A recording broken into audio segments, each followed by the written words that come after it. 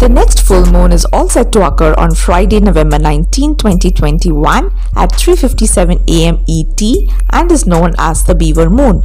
It's called the full Beaver Moon and it's an extra special full moon because it coincides with the near total lunar eclipse. So on Friday, November 19 at about 3:57 AM EST, November's full moon will be at its peak.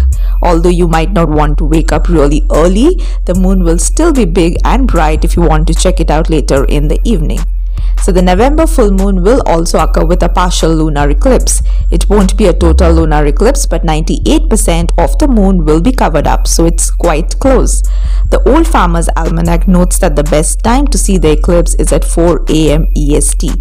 You will be able to see the November full moon and the near total lunar eclipse with the naked eye, but a telescope might just give you a magnificent view of the celestial events.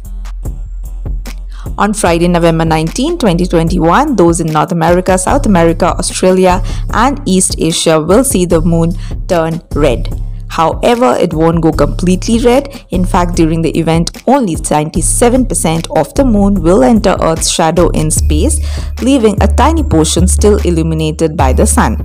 So what will happen exactly on Friday, November 19, 2021 is a full moon traveling through the edge of the Earth's shadow.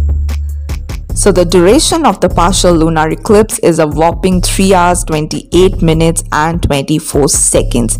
So this apparently is the longest lunar eclipse that you will get to see between 2001 and 2100 according to NASA.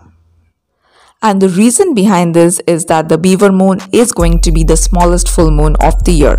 So this near total lunar eclipse will be visible from most of North America, reaching its maximum at approximately 4 AM Eastern Time on Friday, November 19. So the next lunar eclipse that will be a total lunar eclipse and will be around 100% reddish blood moon will occur only in 2022 on May 16th, and that will happen for about 84 minutes.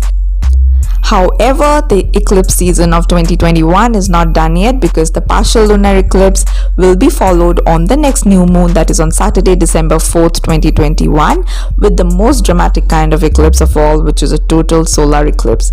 However, this will only be visible to a few thousand eclipse chasers, mostly on cruise ships in Antarctica.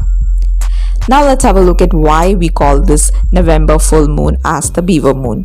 So this is the time of the year when beavers begin to take shelter in their lodges, having laid up sufficient stores of food for the long winter ahead.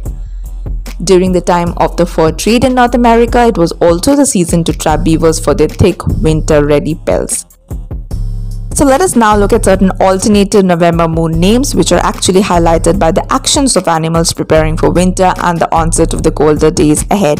So the names such as the digging or the scratching moon, also the name the deer rutting moon, which refers to the time when deers are seeking out mates, and the names such as the whitefish moon, describing the spawning time for this fish.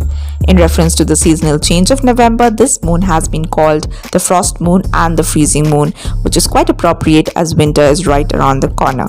So don't forget the date, mark the time, and don't miss out watching this beautiful celestial event. So before I end this video, I'm going to leave you with certain spiritual aspects that are associated with the November's full moon, and also especially with the fact that it's going to be a partial lunar eclipse.